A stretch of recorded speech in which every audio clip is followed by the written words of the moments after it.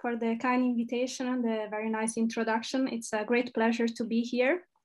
So today I will talk about the Euler characteristic, which is a very important equation or formula. Not on the curtain, unfortunately, but I like it very much. So I thought I would talk about this equation and how from topology we can actually start understanding data through topological data analysis. So in particular, the plan of the talk today is very ambitious. So I want to cover many topics, but it will not be in very much detail. I will start with my favorite equation, the Euler characteristic, and then I will explain how we can construct topological invariants for simplicial complexes, for example, the Euler characteristics. Then I will turn on to spaces coming from data, which is going to the topic of topological data analysis, and describe a construction of simplicial complexes for data. Towards the end, I will tell you a little bit about applications to neuroscience of topological data analysis and also the Euler characteristic actually, and some applications to machine learning we are recently developing with the TDA group at KTH, where Wojtek is part of, Francesca, and many others. Okay, so let's start with Euler, very, very important mathematician, Swiss mathematician, physicist, astronomer, geographer, logician, engineer. I could talk a lot about him. He's maybe the most famous mathematician of the 18th century. And he did very, very important work, foundational work in many fields. So ranging from analysis to graph theory, number theory, and this is more like a fun fact. He also introduced many notations we use every day. I didn't know they came from Euler. So for example, the notation f of x, when you apply a function f to x, was introduced by him.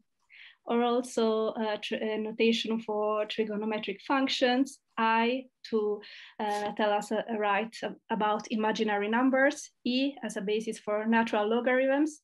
All these very basic notations we use every day, they were introduced by Leonhard Euler. And just to name a few quotes about him by very famous and important mathematicians.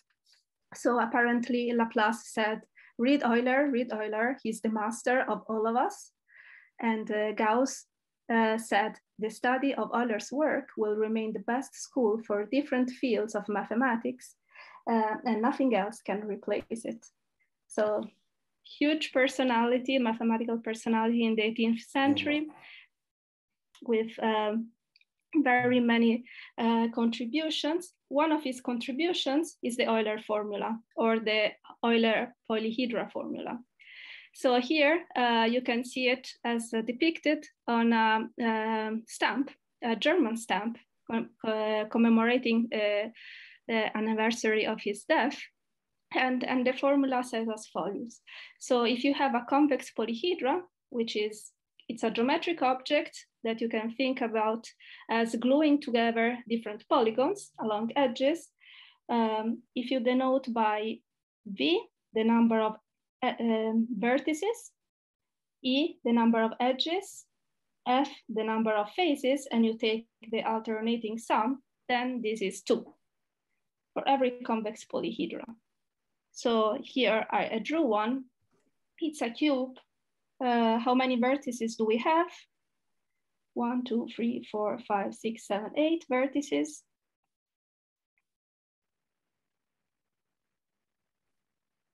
How many edges? Well, there are 12 edges. How many faces? There are 6. And we can notice that 8 minus 12 plus 6 is equal to 2. So this is Euler formula, and it's an alternating sum of counts of geometric objects. In general, you can see from this table I just took from Wikipedia that if we have a tetrahedron, then the number of vertices is 4, edges is 6, faces is 4, alternating sum, we get 2. The cube, we already did it. Octahedron, we already, 6, 12, 8, and we get 2. Then we have dodecahedron, icosahedron, and so on. All of this alternating sum of numbers of geometric objects sum up to 2. And this formula is quite interesting and can be generalized, for example, to surfaces or graphs, but the extension or generalization I would like to talk about is to simplicial complexes, actually. So what are simplicial complexes? We can see them geometrically as geometric objects built by building blocks, these building blocks being simplices. We have 0 simplices, which we can see as vertices, 1 simplices, which are edges, 2 simplices, which are full triangles, 3 simplices, tetrahedron, and so on. And this is considered to be full. So they are building blocks of geometric objects, and then we want to put them together informally to build objects like this one, which are built by gluing simplices along faces, and with the property that a subset of elements in this set are still elements of this set. So for example, if I have this full triangle in the simplicial complex and I take the edge, then the edge must also be an element of the simplicial complex. If I take this edge here and I take the 2 vertices, which build it up, the 2 vertices are also part of this simplicial complexes. Also, when I glue these objects together, they cannot be glued along like half faces. I cannot build something like this. They have to be glued along a common face. This is not allowed. So this is in fact the geometric realization of an abstract definition of simplicial complex, which is quite straightforward to state. So to do this, we have to fix a set U, which is the universe of all our elements. And then we call the simplicial complex a collection of subset of this universe such that it is closed under inclusion. So if K is in K, so if you have an element, a simplex in K, then any non-empty subset of K is also in K. So this is the property of simplicial complexes. And to go back to the geometric interpretation, we have that x0, xn is an n simplex because it can be visualized in a geometric space as an object of dimension n. So this is 1 plus the number of elements, 1 minus the number of elements that you have in the set. Okay, so for simplicial complexes, the Euler characteristic is as follows. We take K0, K1, K2, which is the number of 0 simplices, 1 simplices, 2 simplices, and so on. So Ki is the number of I simplices in the simplicial complex, and take its alternating sum. This is the Euler characteristic for a simplicial complex. And here is just an example. So here I drew 2 very simple simplicial complexes. We have this square here. This is an empty square. I just have the boundary of the square. There's nothing inside it. And as you can see, this has 4 vertices, 1, 2, 3, 4, and 4 edges, 1, 2, 3, 4. No 2-dimensional faces.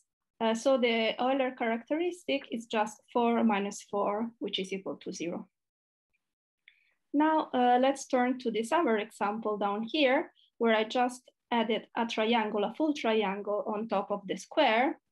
How many vertices do we have here? We have 1, 2, 3, 4, 5 vertices. How many edges? 1, 2, 3, 4, 5, 6. And then 1 2-dimensional face. So here again, the Euler characteristic is 0.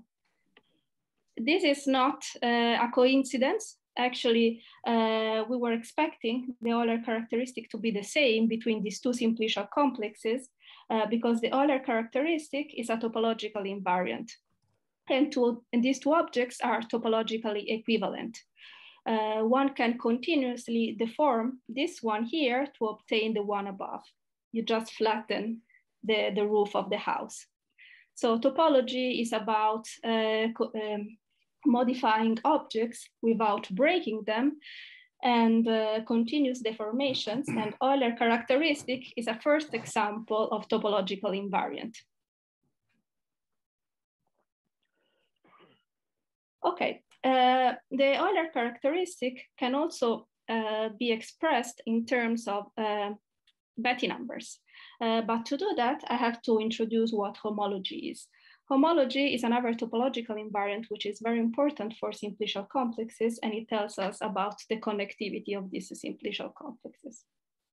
So I will now briefly introduce homology and write the Euler characteristic in topological terms, the full Euler characteristic. So consider a simplicial complex, and then we have to take the set of its simplices of various dimensions.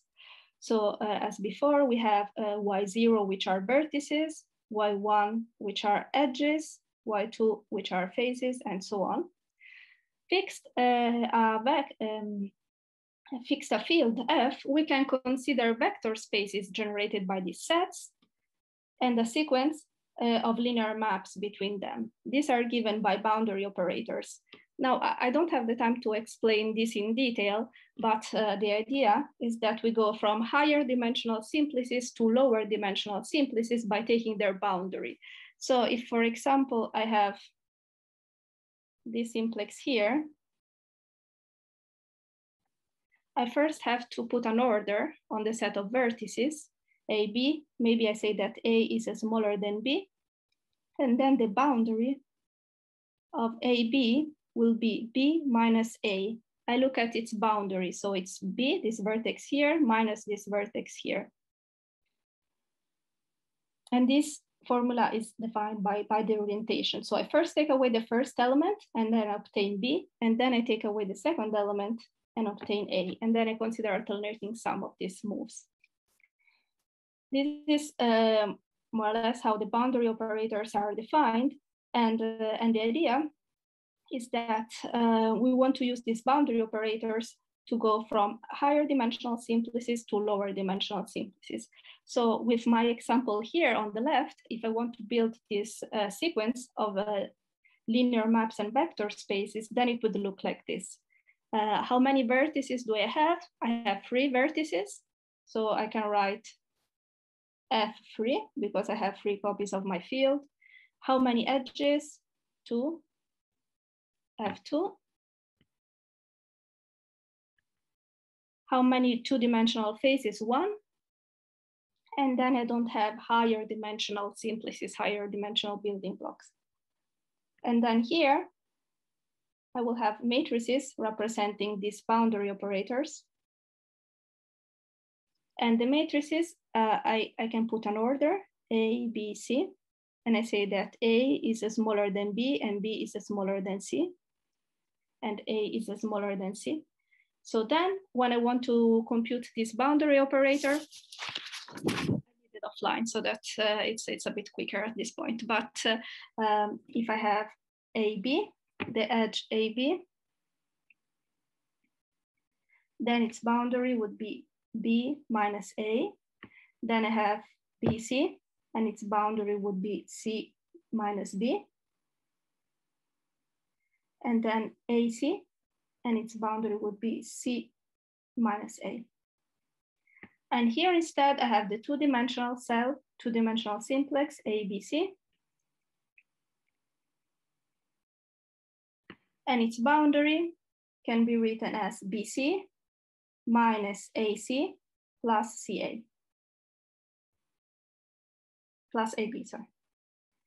Okay, so this is the chain complex for this very easy example here, where I have vector spaces and linear maps between them. So I have matrices, actually, it's a very concrete thing.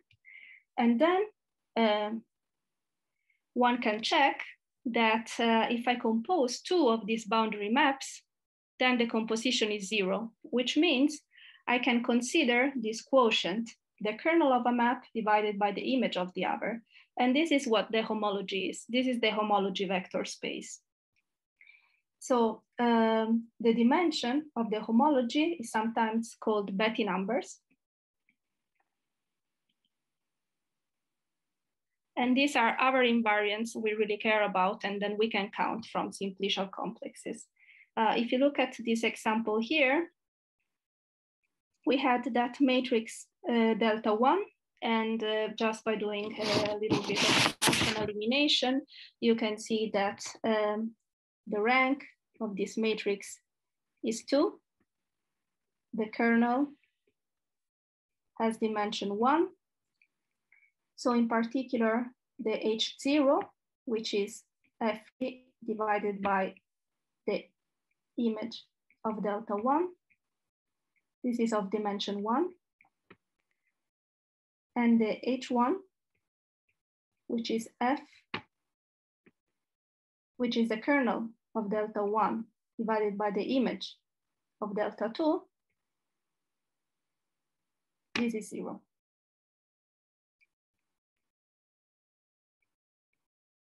Because the kernel of delta 1 is one-dimensional, the image of delta 2 is one-dimensional, so their quotient is zero-dimensional. So what can I say about this object here? It has H0 of dimension 1 and H1 of dimension 0. Intuitively, what H0 tells us about is connected components. In fact, that triangle I had before, we would say it has just one connected component. H1 tells us about cycles. I could not see cycles in the object I drew before. There was a cycle, but it was also a boundary of a two-dimensional cell. Here in this torus, intuitively, we have one connected component, because we can just see one component in the object, and then we have two cycles representatives, one being this one, and one being this other one. And they are independent. And then I also see that I have H2, which is isomorphic to K or to F, sorry, with my notation before, because there is a void within the torus. So intuitively, homology is this topological invariant, which tells you about connected components, cycles, and voids in topological objects, as for example, simplicial complexes. And one important result is that the Euler characteristic can be written as alternating sum of the dimension of the simplices or alternating sum of the Betty numbers. So in particular, these two quantities are the same.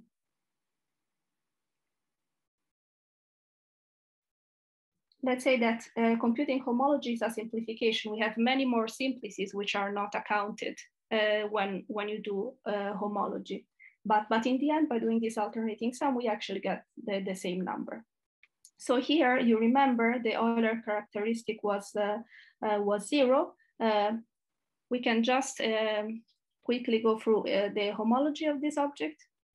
How many connected components does it have? It has one connected component. It's a connected object. So we can say that in this case, beta 0 is equal to 1. But also beta 1 is equal to 1, because we can see that there is this cycle here, which is not a boundary. And there are no two-dimensional cavities, because there are actually no two-dimensional surfaces to enclose these cavities. So we have that here, the Euler characteristic, as already we knew before by the simplex count, is 1 minus 1, which is equal to 0. And also here, one connected component, one cycle, and that's it. These objects are equivalent topologically, so they also have to have the same Betty numbers. Yeah, so when you do cell complexes rather than simplicial complexes, it's rather cheaper because you need many more simplices to triangulate an object rather than when you consider cell complexes. And the examples I had earlier of the Euler characteristic, they were all homotopic to the sphere. So that would be the Euler characteristic of the sphere. This polyhedra, convex polyhedra I had in the beginning, they are all the Euler corresponding to the Euler characteristic of the sphere, actually. Okay, so now it's a good time to move from algebraic topology and standard methods, classical methods in topology to the topology of data. what are the desired properties when we look at topological invariants for data? Well, they should be informative about the data. They should be computable because we want to use it in real world data set. And then they should somehow be able to take into account noise. So they should be stable with respect to perturbations of the data. These are properties that as mathematicians, we want to keep in mind. Why do we use topology to do data analysis? Well, first of all, because it studies connectivity, as we saw in the first part of the talk. So we can uncover clustering, for example, with H0 or cyclic behavior with H1 from the data. And it can reveal the shape of data or geometric insight from the data. And it can somehow, in some particular cases, determine dimensionality reduction of the data set.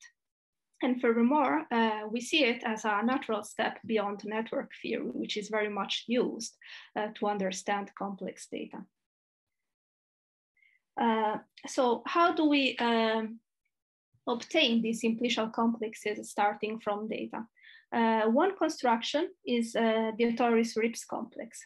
So we can start with a point cloud, a set of points in high-dimensional Euclidean space, a set of points as depicted here, and associate to each point a ball centered in the point of radius epsilon. So we are fixing the epsilon. Then we can look at pairwise intersection of these balls and construct a simplicial complex from here. So we say that a set x0 xn of n+1 elements forms an n-simplex if the ball centered at the points are pairwise intersecting. So we take each pair of points, balls of radius epsilon, and check for intersection between them. This is a definition which has somehow geometrical understanding, but in general, given a metric space xd, or also a pseudometric space or a distance space, actually, we can construct the Torres-Rips at scale epsilon as the set of elements x0 xn such that pairwise distances are smaller or equal than epsilon. So in particular, this is a so-called flag complex because we just look at pairs of elements in our metric space or data set to construct the simplicial complex. Sometimes, actually, we don't have data in the form of a metric space. We have, or points in Euclidean space. Our data set looks like a direct graph. And this is about the application I will tell you about. So to this data, the idea is to associate an oriented simplicial complex by isolating what we call directed cliques. So what are directed cliques? They are all-to-all connected elements in the graph, but which have an intrinsic directionality. So there is a source and a sink in the clique. Here, for example, you can see 1, 2, 3 are oriented from 1 to 3. 1 is a source because all edges are outgoing from 1, and 3 is a sink because all edges are incoming to 3. Same here for these other types of orientation between these 3 vertices. Here, 1, 2, 3 instead have a cyclic orientation, so this is not so-called directed clique.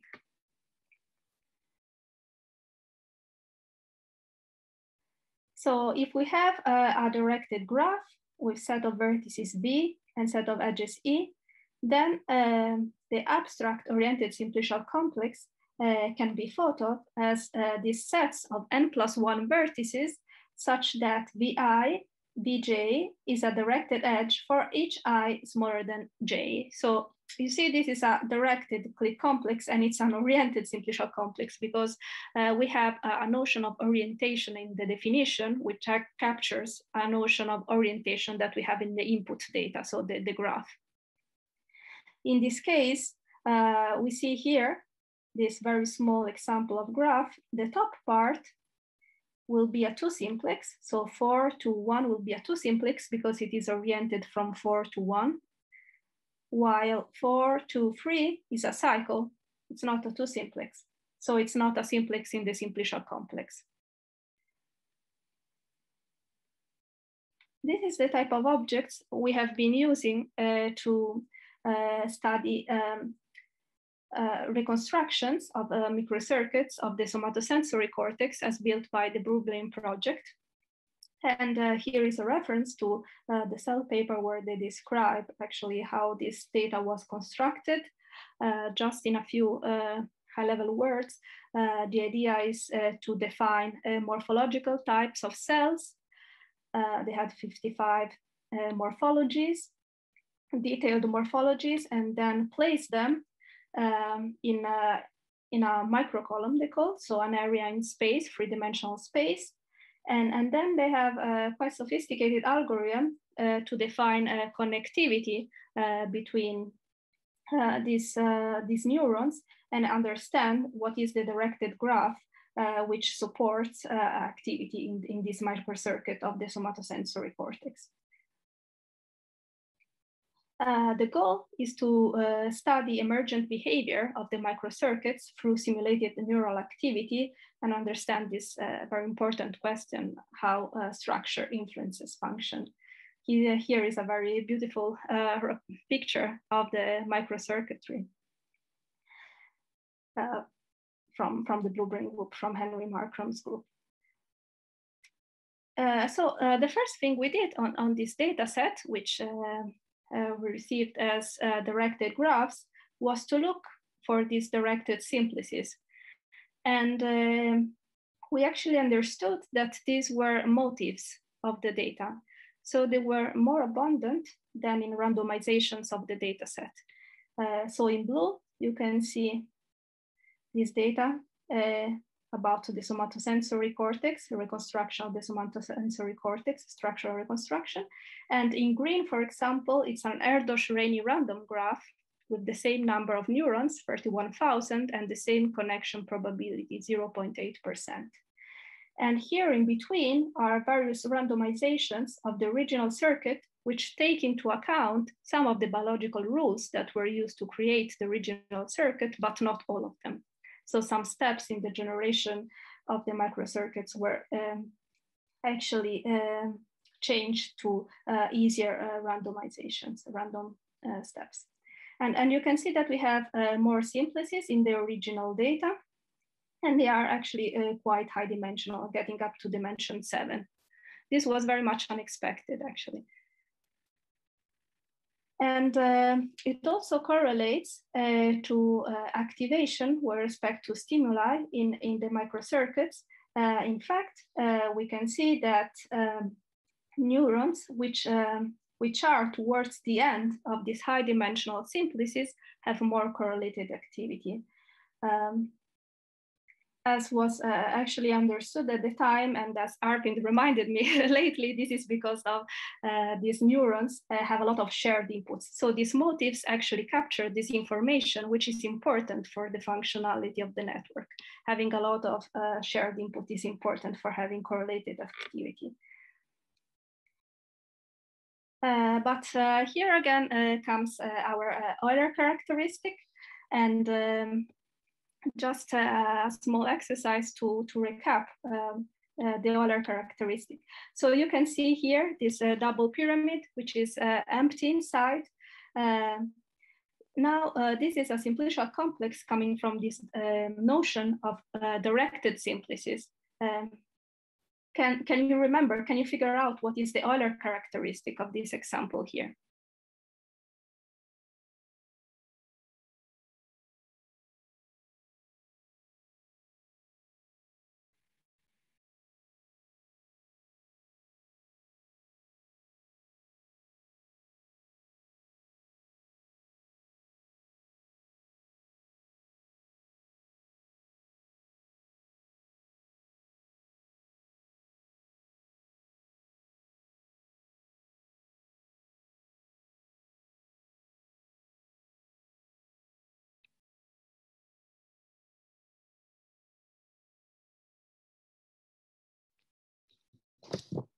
Okay, but it's two.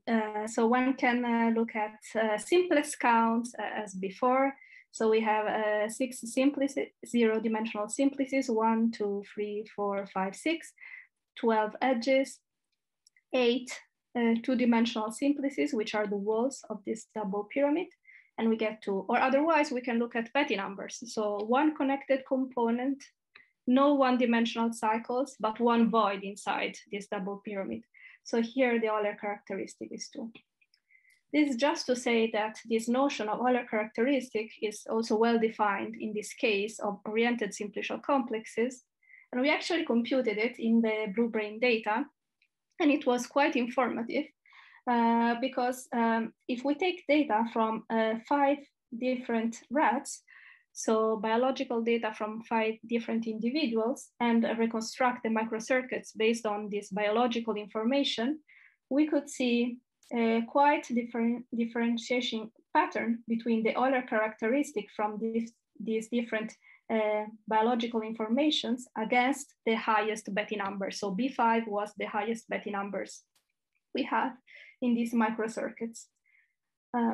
I don't have a clear interpretation for this, but it was interesting to see how this Euler characteristic, which is completely unrelated to neuroscience or neuroscience data, was actually able to characterize this biological information coming from 5 different individual rats. We were also interested in understanding how signal is transmitted and how this relates to this structural information we have on the graph. And for this reason, we have built successful transmission graphs. And the idea is to consider the fixed stimulus and fix a time interval, which is here 5 milliseconds, and record successful transmission within these 5 milliseconds.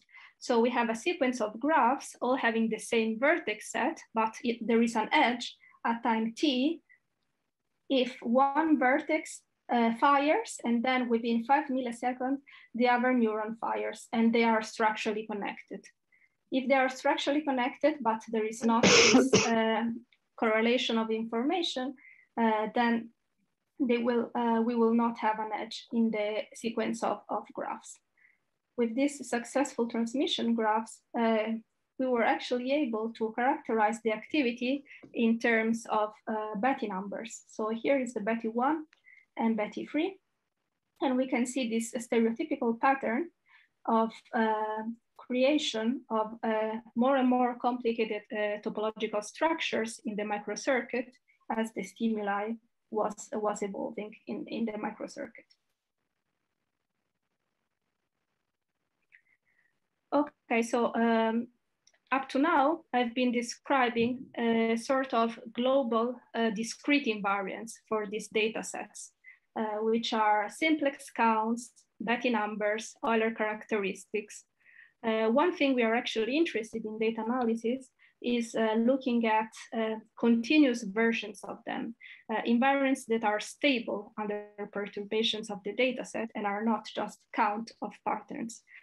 So this is why I would like to briefly introduce this notion of persistent homology and stable rank that actually captures this evolution of discrete invariants at various scales of the parameter.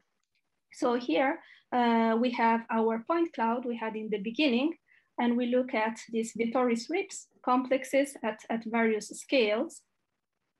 And we can compute the homology of each one of these simplicial complexes and track how homology changes in this sequence through a so-called barcode.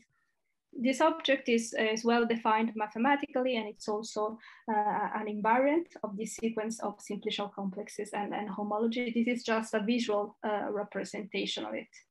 And actually, barcodes are very much used in topological data analysis because they are stable with respect to perturbations of the input data. One problem with barcodes is that it's very hard to do statistics with them and machine learning with them. So this is why with Wojtek, and the TDA group, we have been developing a different descriptor, which can also be interpreted as a functional summary of the barcode, but it can also be generalized to a situation in which the barcode is not defined. And this is called stable rank. With stable rank, we obtain a piecewise constant function, and which describes how a topological property of a given data set compares to topological properties of other data sets in a metric neighborhood. I will not go into the detail of the definition because it's quite abstract. I don't have the time to do that. But the idea is that this is informative because we obtain persistent features after a simplification. So this is a simplification process where we eliminate noise at various scales. It's computable. In the one-dimensional case, there is implementations by Wojtek, which are also based on Ripster software by Uli Bauer, which is a state-of-the-art for Vietoris Rips filtrations. And we also have something for more complicated data sets, like multi-parameter persistence. And it is one Lipschitz with respect to the metric used to compare data sets. So this is what I mean by stability. We want continuous functions from the space of data sets to the space of our descriptors.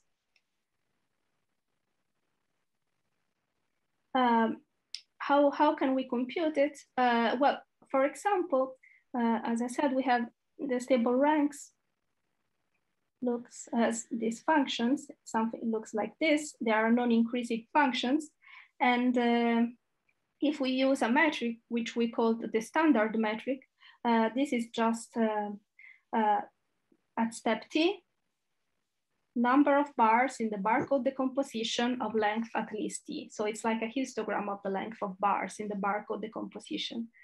And the computational complexity is cubic in the number of simplices. So this is an invariant we can easily compute on decent sized data set. But the key property of this invariant is not only that it is stable, but it depends on the metric we use to compare data sets. This is actually quite important. As a motivating example, I have here some reconstructions, images of neurons. And if we run the standard pipeline with this standard distance, then short branches in the neuron would be considered just as noise in the data. But we see here with these cells that actually short branches on the top or the bottom are important for the identification of a class of neurons, for example, the tufted cells. So in some situations, which also come from neuroscience data, we actually want to tune the metric to have a better understanding of our data set, or if not to tune, at least to be able to have a wide variety of metrics to compare data sets. So this is why contours came into play. The idea is to have a rich family of metrics parameterized by functions. This notion of contours came first in an article by Wojtek, Hahulski, and Oliver Gaffert, and then they were explored further in a paper by Wojtek and Henry Rihimäki. And the notion of contour is a function from 0 infinity times 0 infinity to 0 infinity, which satisfies these conditions. So if I apply to a and 0, it has to be a. If I apply it first to a and epsilon, then tau, it has to be the same as a and then epsilon plus tau. And then it preserves order on the first and the second coordinate. So it is actually an action of 0 infinity on 0 infinity. Contours are many, and they are, for example, parameterized by functions with positive values. One way to obtain a contour is through these densities. So given any function f, we can build a contour in this way. We say that the value of the contour associated to f at a and epsilon is how much I have to move under the curve, so how much I have to integrate from a to obtain an area of epsilon. this is a way to construct a matrix, so a contour, starting from densities.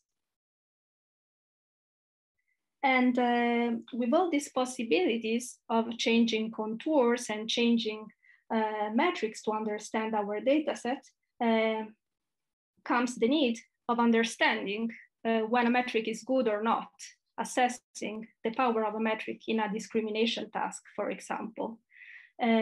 So here we can define a kernel between our stable rank objects just by as the integral of the scalar product between stable ranks between two persistence modules x and y, between two barcodes x and y. And here the take-home message is that we have moved from this space of persistence modules or barcode, which is complicated, to a space of functions, which endowed with L2 distance is a Hilbert space. So we can do scalar products and we can easily define a kernel. This is a simplification process which allows us to do statistics and machine learning on this space of functions. In particular, we can use support vector machine or statistical tests on kernels to understand how the stable ranks look like for different metrics. Last part of the talk is about some experiments which we think are very interesting. And the data set is simple, and it's just samplings from different shapes. So we have circle, rectangle, triangle, and M-path.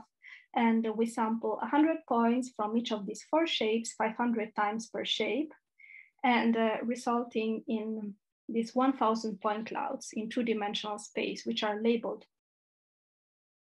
by the shape. Here are some examples. We run our stable rank pipeline, and with H0, we actually don't see much difference between the shapes. And by using the kernel and support vector machine, we can see that we have an accuracy of 35%. So not so good.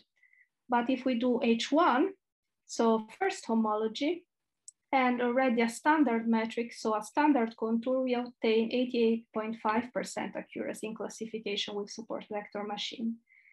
And by finding an optimized contour with a cross-validation procedure, we can obtain 94.75% accuracy. So we can improve accuracy in a classification task by providing an appropriate metric. Here are some Bethe curves that tells us about densities of bars in a barcode decomposition, and we have found them interesting actually to define contours or distances by hand. We could use them usually as a guideline.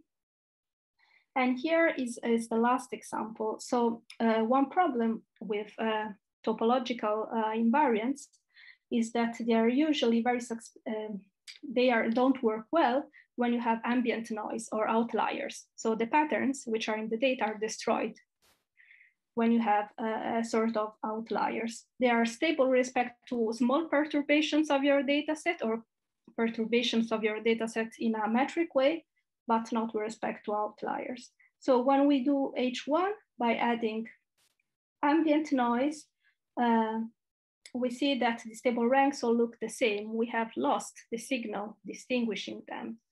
But by a subsampling procedure of subsampling for 20% of the points 50 times and averaging, the signatures become distinct again. So in particular, since we are in this space of functions, we can average and do it many times and build these average descriptors, which are actually very robust to noise. So here we can see that as a function of our accuracy with support vector machine with respect to ambient noise. And we see that also if we have something like 50% ambient noise, we achieve very high accuracy, almost 70% with the subsampling technique. While with the normal descriptor, it would be like 40% accuracy. So we think this is very promising. And also as an approach, it is the idea of subsampling locally many times and averaging rather than having a global descriptor of your data set, as for example, Betty numbers or Euler characteristic. In conclusion, I hope to have convinced you that we can use topology to extract geometrical information from data in the form of a point cloud, a metric space, a graph, a directed graph, and that we can summarize this in a discrete way by counting simplices, Betty numbers, or using this Euler characteristic, which was the starting point of this story. But we can also use other descriptors, as for example, persistent homology or stable ranks, which are provably stable with respect to some perturbations in your data set. In particular, we like stable ranks because we can build many features from your data set by changing the metric. And we want to further understand their statistical behavior with respect to subsampling and how they can be used in a very good discriminating way in machine learning. Thank you for your attention.